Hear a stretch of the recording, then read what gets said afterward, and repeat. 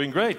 And you're like, thank you. You know, it's tough to follow guys in big monster suits. yeah, I was wondering why you are not wearing an elephant suit. Well, you know, those guys, just for the record, those are fake suits, but this is all real right here. I love to do this. Who uses Evernote?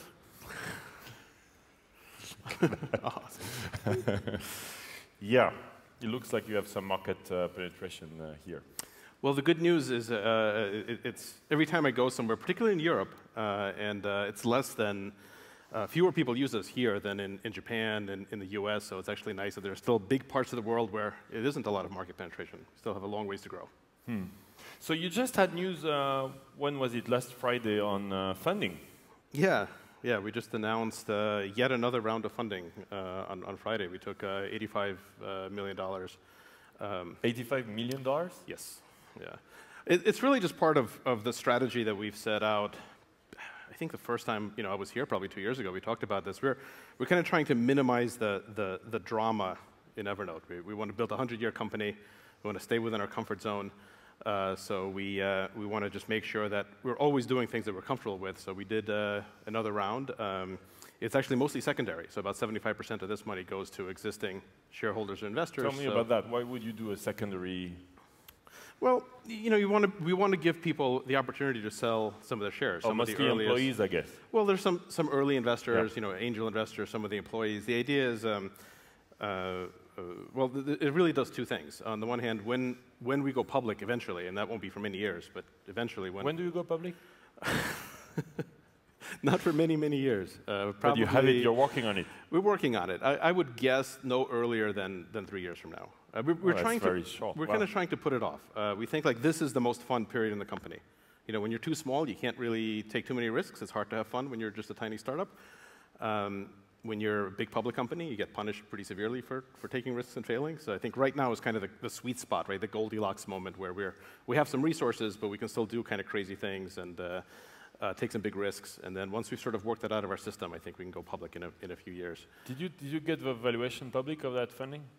It was a little bit higher than the last one. So the last one was $1 billion. This was a little bit higher than that. But we never chased the valuation. Every year I have Phil, on stage, and it's always like from 100 million to 300 million to 1 billion to more than 1 billion. Yeah, I public. think What do you? The first time I came here, I think we had probably less than 1 million users, and it's definitely grown. And LeWeb's been a big part of it. So I'm always happy to be back. Plus, this is my once a year opportunity to wear stage makeup. So I can never pass that up. Excellent. So the funding is interesting, but generally you share numbers with us. That's kind of a tradition as well. I know. You share numbers here with us, which are not shared with your board yet. I do have a quick update, and the basic idea at Evernote is we kind of figured, the world is becoming more of a meritocracy, where especially in tech, the best products have the best chance of winning. So we want to make sure that we have the best products, and the only way we know how to do that is just to build things for ourselves. Like we don't try to build products for people that we don't really fully understand because it's really tough to make that excellent. So our strategy is let's only build things for ourselves, and hopefully that'll make us successful. And as we get successful, we can expand who the definition of ourselves is, kind of as we just get bigger as a company. And that's definitely been happening. So I think the first time you and I met, we were probably 10 people, and now we're much more. So we actually have how many?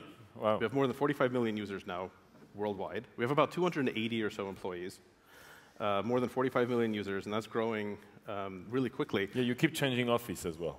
Yeah, we just moved into a nice new headquarters in Redwood City. Are you opening international offices? Yeah, we have 8 offices outside of the US, which has been great. And really, that's what helps us expand who we are, like our definition of ourselves. It used to just be a few guys in Silicon Valley. Now it's a lot more people all over the world. In fact, I just counted, and we actually have 10 countries now that have more than 1 million users each. I don't see France on this one. C'est la vie. It's not here yet. Almost, but not here yet. But we do have 10 countries with our million-user country club. Very, very exclusive country club here. I would understand why China would be bigger, right? But not sure about Spain. Right? France is close. It is weird, right, that Spain's got 1 million users and why France doesn't. Why would Spain be there and not France? It's just everything we do, we grow organically. So we don't really do any paid user acquisition. So it's not like we have big marketing programs in some of these, right. big advertising. You have no spends. marketing program. We have no. Well, don't tell our marketing guys, but yeah. No, Andrew, I apologize. Yeah. We have no paid marketing. The job of our marketing department is to understand our users and to get them to. I meant you don't have advertising campaigns. Yeah, exactly. Yeah. And so it all just goes by word of mouth. So I went to Spain a few years ago and met with a bunch of mostly food bloggers, and it kind of took off from there. So France is close by. I think France is about 800,000. So it'll be in the million club within the next. Can you guys get him to 1 million just for the sake of having you in a country where you have 1 million? But Korea got there within a few months. Like we launched in Korea, and then it was more than 1 million users almost overnight. Wow. So this idea of kind of who we are keeps expanding. It's been international right from the beginning. How much is Japan compared to US? Because I know you guys are, Phil cannot walk in Tokyo. You're a rock star, right? Well, there are books. I think there are 20 books. There's like 40-something books. 40 books about Evernote. And so it's a religion there. I now write a column for Nikkei Business, so the big business journal. So the one place in the world where I write a column it's in Japan. Wow. But my goal, actually, I do have a medium-term goal for Japan, which is I want to be doing whiskey ads in Japan. I want to do like the full Bill Murray. I want to advertise whiskey. And next time you come to Tokyo, I want there to be like a giant billboard of me, advertising a whiskey. Okay. But it hasn't happened yet, so we're working on it. I can't wait. Japan is about 20% of our users. It's been really successful. Now China is growing even faster. But the idea here is I think none of this would have happened had we not been building something for ourselves. Like if we really tried to do something that we thought the market wanted, I don't think we would have this kind of results. Which is, I know, always your best advice for entrepreneurs is build for yourself. Yeah, and it's really paying off for us. And the other thing that's changing about who we are, and when we actually looked at our users, is we see that it's a very professional group. So 66% of our users use Evernote at work already. But 91% of those are using it for data collection, for knowledge building. Which is very interesting because you really started as a consumer product. Exclusively a consumer product. And we never really tried to get into business, but most of our users were using it at work. In fact, only 15% got Evernote from their job. So 85% just brought it in unofficially. And of course, we use it ourselves at work to run Evernote. Which is the best way to spread in a company, right? In a corporation. And we run Evernote on Evernote, so it's still just part of the philosophy of building it for ourselves. The entire LeWeb is running on Evernote. That's kind of scary to know, but well, it works. Yeah, it works. It's amazing. So we're actually taking this to the next logical step. And so today we're actually breaking news. So at LeWeb we are announcing for the first time today we are launching Evernote Business. Oh. So this is available today, right now. As soon as I get off stage, we're going to push the button, or maybe somebody's pushing it as we speak. Congratulations. Now. What is it? So world premiere at LeWeb, Evernote Business is now live. Yep. Congrats. We were really thinking about this in terms of business class. Like the phrase business class, it means something totally different. Like when you're talking about travel, and when you're talking about software. When you're talking about travel, business class means it's kind of nice. Expensive. Well, at least nicer, right? Nicer than the normal. Like you get upgraded to business class, you're kind of happy. When you're talking about software, business class means like it's crappy. Like business software tends to be pretty bad, right, compared to the consumer software. And we really thought that there's no reason for this. Like there's no reason the same people who have wonderful experiences in their personal lives with technology, who are used to Apple and Google and Amazon giving great experiences, as soon as they show up at work, everything is kind of ugly and crappy and doesn't work very well. So we think companies, enlightened companies, need to be able to provide their employees with experiences that are just as good as they get themselves. And so we're trying to launch Evernote Business as a way for companies to really discover the knowledge that they have locked away and really activate that knowledge. Mm-hmm. The idea is, if you use Evernote, and tens of millions of people are already using Evernote at work, but right now Evernote is kind of it's almost like a single-player game. Like you use it with yourself. The biggest request. Yeah, I wouldn't show, like, I don't know if you remember, I was showing on my phone Evernote all the time. Like the previous years, I can't do that anymore. Yeah. This is just like my entire life is in it, right, including very confidential stuff. So exactly, and so the biggest request we got is to have a better co-op mode in Evernote. People want to play Evernote with their coworkers, right, with their friends. You want to actually still get something done. So that's what Evernote Business is. It really focuses on using it collaboratively. Can we see it? I can show you a very quick demo about a couple of things. So that's the Evernote desktop. Yeah, so this is our new Mac version. Mm-hmm. And we have we decided about a year and a half ago that we'd have 3 guiding philosophies for all of our products in the future. So the main one is that everything has to be beautiful. Like, we focus on experience first. We stopped doing design by trying to figure out what features we need and then implementing those features. Yep. We really kind of focus on the experience. So we try to make it really great. So if people haven't seen our new Mac version, I'm really proud of this. I think this is the nicest thing we ever put out.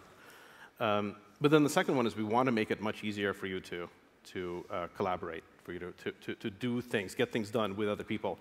So this is the Mac version, and when you join Evernote Business, you'll see you have this business library, and the company can put in notebooks from other people that it thinks are useful for everyone to have access to. So you can have your HR policies, conference planning, whatever. And then this is LeWeb schedule. Yeah, and this is automatically accessible to all employees. But also, when I look at my own notebooks, I now see that I have 2 different types. I have personal notebooks and business notebooks. And they're very clear which is which, but they're always presented together. And anything in my personal notebooks stays my property. The company never sees it. It's still mine. But anything that's in business notebooks is much easier to share, to collaborate, and the company has administrative control over that and continuity. So same software, 2 types of content. Exactly. So you use the same apps that you're using now for Evernote, but you get a business premium account. So it's basically a business class level account. But the really cool thing is it does this great thing where it tells you what information your coworkers have before you even think to ask. Right? So the idea is like, how do you know what your team knows? How do you get that information, which could be super useful to you when you need it, but how do you get it without even having to think about going and querying for it? So I'll give you an example. So in Evernote, we basically take lots of opportunities to show you other information that's in your coworkers' accounts, even if I'm just taking a note. So it's back. Oh, it's back. OK, so let's just say I take a new note. So I'll say, meeting with Loic. And I'll just type on stage at LeWeb. And what will happen is this is actually in the background searching for related information for my coworkers. And you can see right under it, you see these 3 notes popped up. So it says, this is what your team knows about Loic and LeWeb. And look at the 3 things on here. Well, one of them, for example, is here, Geraldine's business card. So it says that Jackie and my team knows who actually runs LeWeb. And it's actually not Loic, it's Geraldine. And so I see the business card right there because somebody else had this note. And this even works when you're outside of Evernote. So it'll work in when you're searching the web, for example. So if I just do a search for, just do a Google search for LeWeb 2012, I get the standard Google results, but then over on the right here, I see the related notes. Oh, wow. From my account, but also from the business library and from my coworkers' accounts. Right? That looks like they like it. Yeah, so I can see all of the relevant stuff, right? And the idea here is it's sort of like we want to give you situational awareness on what your team knows. It's kind of like when you're flying a plane, which is something that I know you do a lot, and I do all the time, although only in video games. But when you're flying a plane, like it's kind of important for you to know, your rate of vertical descent, right? But there's not like a control on the plane that you query. So like, oh, now I need to find out how quickly I'm descending. So let me like push this button and wait for a bit, and the plane tells me. It's something that you just constantly have to know about. So the instrumentation is set up so that you just know it's in your ambient vision. And you remember, Phil, I told you never to tell anyone, right, about that. Keep going. Exactly. But you just like you have that information, and this is the same idea. And like I don't have to say, oh, I wonder who on my team has this particular information, and then go out of my way to query it.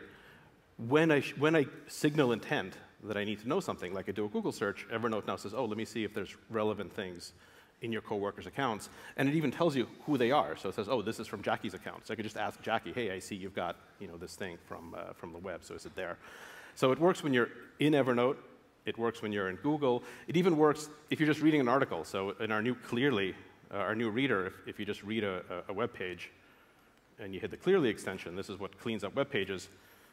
You can see it. Why did you do this again, the cleanup? I have to admit I don't use it. Oh, you should check out the new version. It's really good. It basically it gets rid of all the distractions. Oh. But now with Evernote Business, it actually puts in all the related stuff. So let's say you see you read a TechCrunch article. Something about Evernote. Well, yeah. Perfect. So you read this thing about Evernote, and clearly, I'm preparing my Q&A with you. Yeah. And then you'll see on the side your previous notes about Evernote. or your team workers knows about Evernote. Evernote. Any story on the internet. Cool. Yeah, well, from within your or your team workers' Evernote accounts. So it's not just random stuff from the net; it's highly relevant things. So if you're let's say you're an investor, this works really well for VCs and investors, and that's not entirely accidental. Like we kind of thought about how would investors use this. If you're an investor and you take a meeting with a cool company, as you're taking notes, you'll see if any of your partners have already talked to them. That kind of stuff.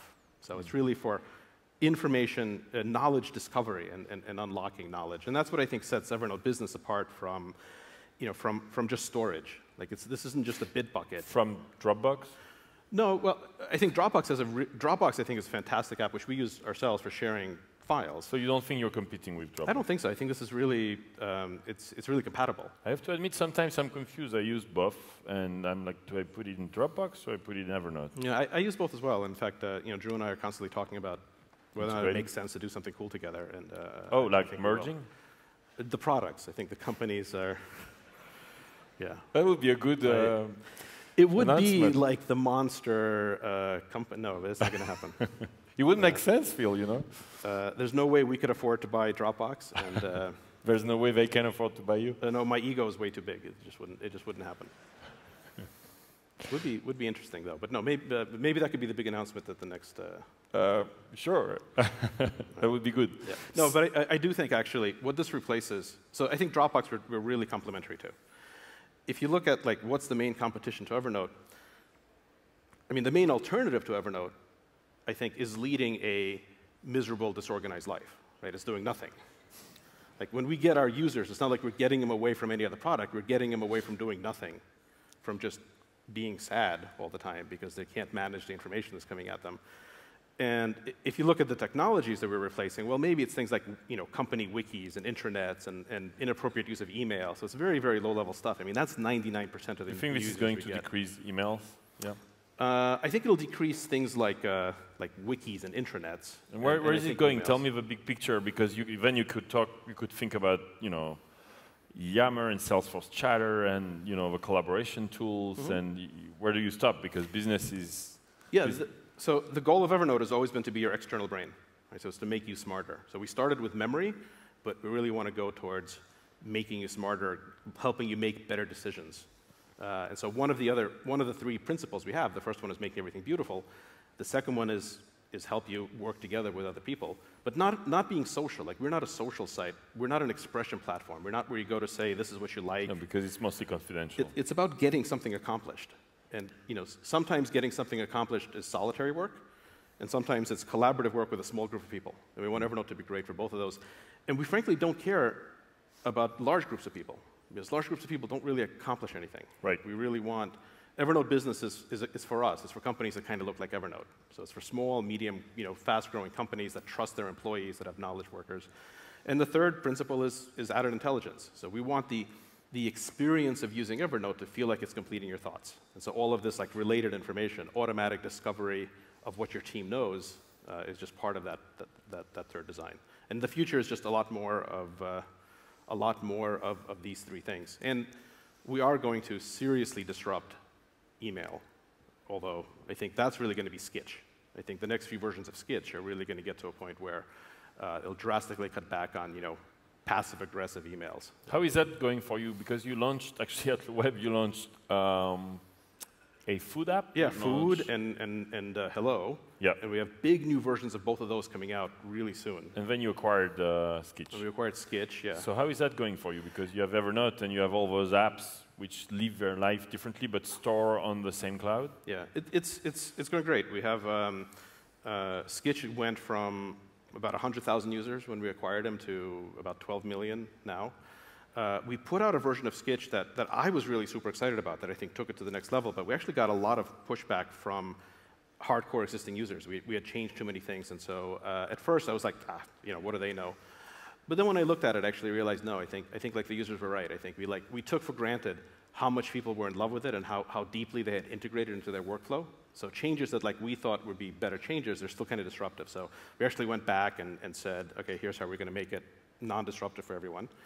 But the overall positioning of Skitch as a way to really, really just communicate visually is great. And it's going to tie really well into Evernote Business. So the idea is like, what do businesses really need? Well, they need a better way to capture information and find it. They need a better way to know what the business knows. That's directly what Evernote Business does. And they need a more efficient way to communicate. And that's what Skitch will do once it's integrated into Evernote Business. How do you iterate like the next, how do you decide on the next features on business? You get those guys, you talk to them, you get feedback through Evernote? Yeah, you know, we get a ton of feedback, and we've because you moved away. Well, yeah, actually, I was about to say you moved away from designing a product from yourself, but no, you're actually using it at Evernote as well. No, yeah, that's the end of it. Is we always just do it for ourselves. Yep. So we get tons of user feedback, and we always welcome it. And what we realize is users' feedback is really great at one thing and really bad at something else. User feedback is pretty bad in terms of telling you what you should build next. Like users can't really articulate usually how to make something great. Right. But it is fantastic for telling you what you screwed up. So users are great at telling you what they hate, what sucks. And so we pay attention to all of the complaints very carefully and try to make sure that people are in love with the app. We don't really use user feedback as much as setting the long-term strategic direction. That really has to do with what do we want to build. But finding that balance is and the App Store of Evernote, the trunk? The Evernote trunk, yeah, that's been exploding. We have more than 20,000 developers now. In the new Evernote, in the new Mac version, it's actually right in here. So you can go to the trunk. You can see there's several hundred things that we're featuring in all different categories, and there's about 20,000 developers. And we're now launching, in a couple of weeks, we're actually launching a Evernote Business API. So it'll be a supplementary API for people who want to write apps for Evernote Business, which I think will be easy for our developers to monetize as well. What's the price? Talking about monetization? Evernote Business, to upgrade yourself to business class at Evernote is $10 per month per employee.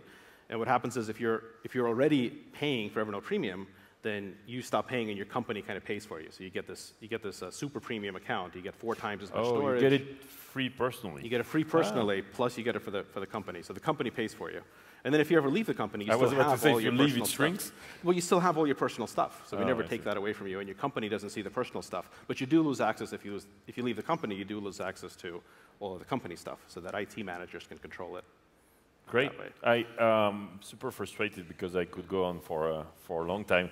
But I have a gift for you. Oh, this is actually very special. You are the first person in the world to receive this outside of Evernote. That's exciting. Our newest product, which is actually Evernote Business Socks.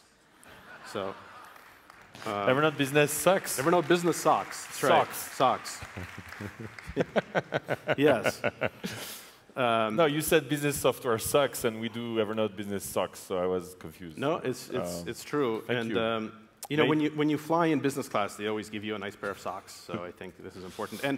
And just in case you're wondering why Evernote decided to make socks, we have an instruction manual as well. Because our goal is for our software, we shouldn't need a manual, but for the socks, you definitely do. So this explains. So that's the manual for the socks. For the socks, yeah, because there's a lot of thought that went into these socks. So we want to make sure that. I have a gift for you too. Oh, awesome. Here's a Fitbit. Nice. This is the new Fitbit. I was just meaning to order this because they never sent me a free one for some reason. Okay, well, here we go. We have a CEO of Fitbit coming tomorrow, so awesome. We have a few of them. Other stuff. So the socks are super rare, very limited edition, but we do have a few pairs with us, and we'll be giving them away at our workshop later today. Yeah, I was about to say, if you want to keep asking questions to Phil, 4 p.m., your workshop is up in the 4 room, p.m. up in the 3rd floor. We have a workshop, and I'm happy to take questions and give away some socks. And it's very easy to access. And you're here for the 3 days? Yeah, I'm here till Thursday. And you get tons of meetings. And I know LeWeb is a very busy place, but for you. But it's I always a milestone for us. You came because it's not you're a busy guy building a $10 billion company in 3 years. That's what you said, right? Maybe. Thank you very much, Phil. Thanks, Loic. Thank you. Thank you. Thank you.